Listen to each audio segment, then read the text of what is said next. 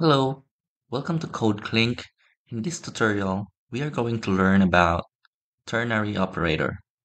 Now, ternary operator is a way to write a concise conditional statement. So if you're not fond of using curly braces, then ternary operator will be a good one for you. So let's open our Visual Studio Code. Now, let's make first an if-else conditional statement. So let's say you have a variable x. Let's say it has a value of 5, and then y has a value of 10. Now, if both of your variables are of integer data type, then you can make that in one line. You don't have to do it like this.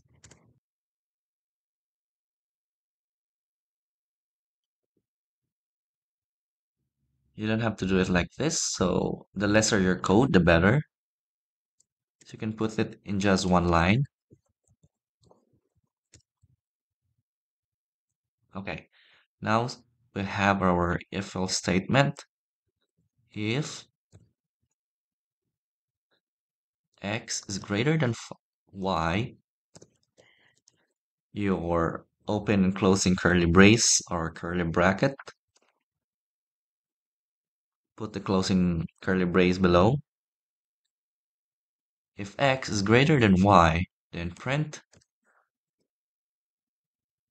x is greater than y. Else, again, curly braces or curly brackets. Print y is greater than x. Now, whenever you use the if else statement, when you do this condition, you have to place a curly brace, an opening, and a closing. So every time you use an if else statement or if and else if, you have to use curly braces. Now, if you're not fond of using these, there's another way, and that is using ternary operator. So how do we convert this if else statement to a ternary operator? Now, a ternary operator, as you can see, has three operands. First is a logical condition, and then a value to return if it is true, and a value to return if it is false. So we have a logical condition, say a logical condition, so x is greater than y. Then place a question mark. We're asking if x is greater than y. If it is true, and you place here x is greater than y. Else, how are you going to do that? You place a colon. Then, if it is false, you're going to return y is greater than x. Then semicolon at the end. Now, this is the logical condition. This is the value that we are going to return if it is true. And this is the value that we are going to return if it is false. Now, we're going to place the result in a variable. Since these values are, this statement is a string, then we are going to place that in a string variable. String result equals x is greater than y. Then we are going to print the result. Let's save it. Let's run it. So dart example.dart. So here, okay, we're gonna make this if else statement. We're gonna make them as comments. So highlight them and then press on your keyboard Control /. Let's save it, CLS, and let's run it again.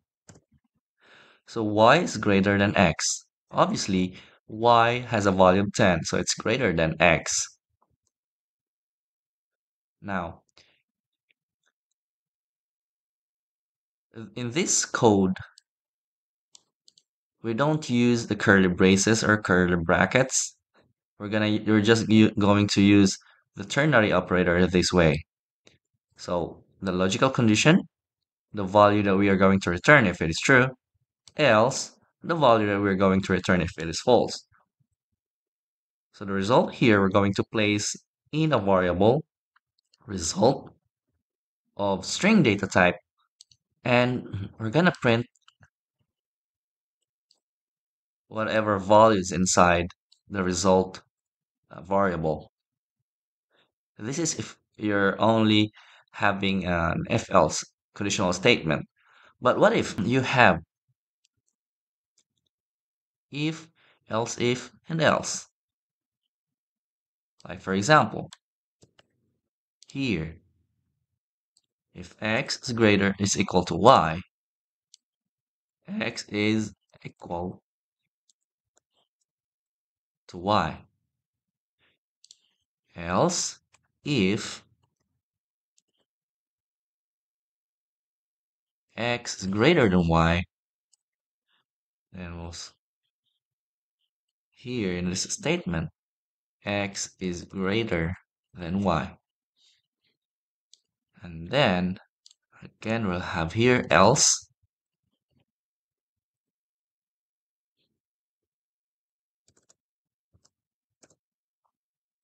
Print y is greater than x. So here we have the first condition. If x is equal to y, then we are going to have this statement, print x is equal to y.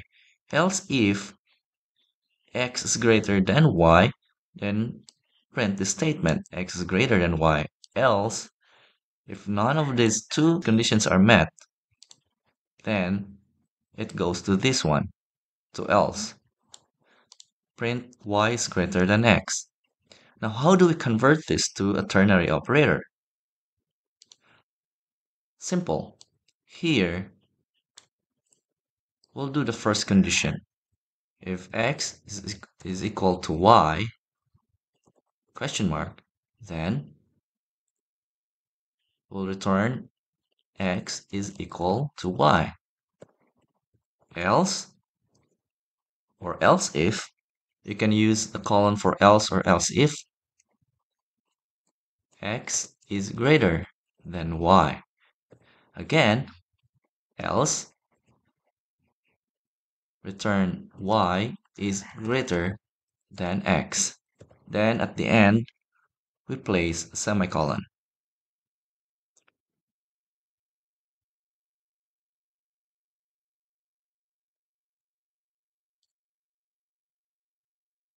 So we have here red line.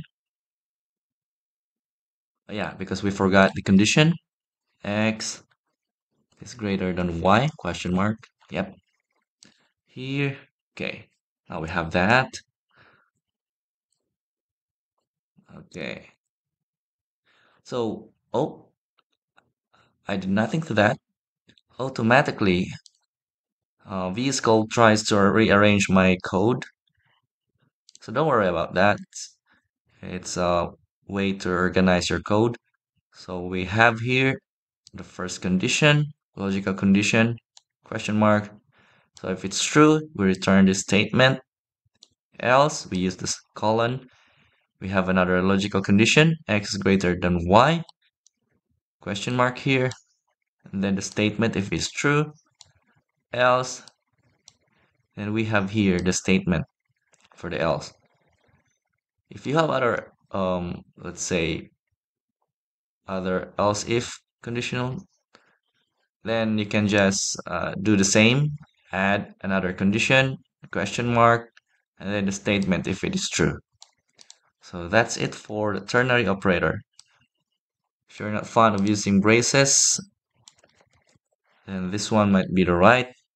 Uh, this one maybe you're comfortable to use this ternary operator. Save it, run it again. Here, y is greater than x. If we change x to 10, save, we run it again, then we have x is equal to y. Okay, now this is all for the ternary operator. Thank you so much. Hope to see you in my next videos. That's it for this tutorial.